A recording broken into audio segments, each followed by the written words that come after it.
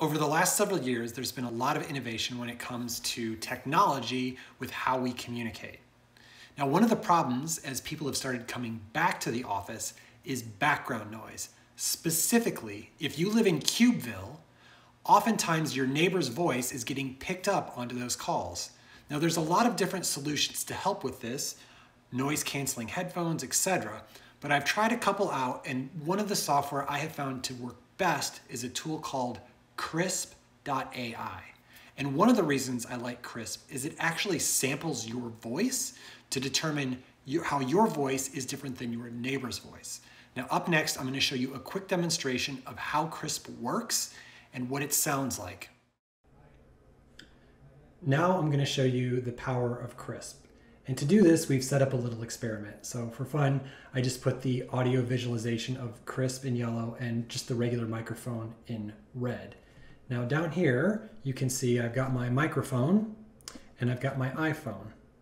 And I had my wife record some corporate speak so you could see what it might be like for two different people to be speaking at the same time. So I'm going to play her speaking and I talking at the same time.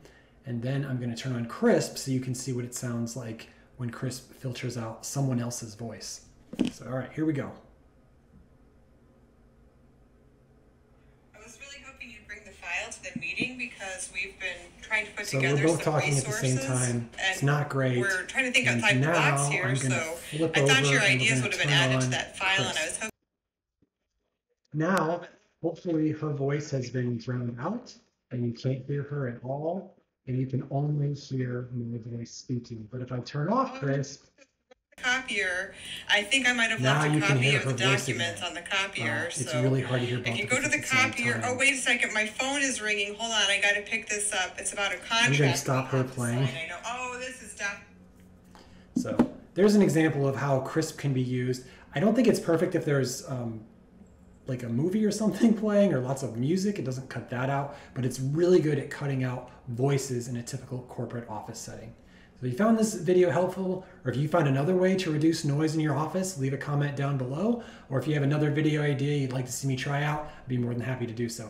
Thanks, have a great day.